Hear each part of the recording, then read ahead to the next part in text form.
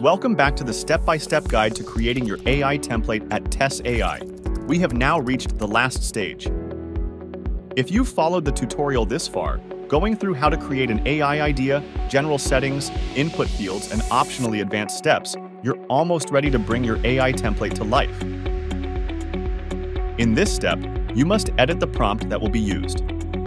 The main idea behind our example template, create startup ideas based on skills, was created using the Tess AI chat. Let's paste the prompt that has already been tested here. Done. Now, notice that when we tested the prompt, we had inserted a space to fill in the skills and the number of ideas. The main goal is for this information to be filled in by the user. So let's delete this information from the original text and replace it with the created inputs. This way, when users explore your AI template, the prompt will adapt according to the filled inputs.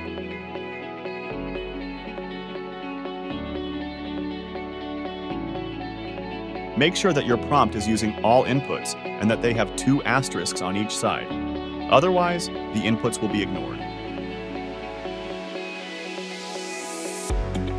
Now, all you need to do is check if the template is correct and save your work.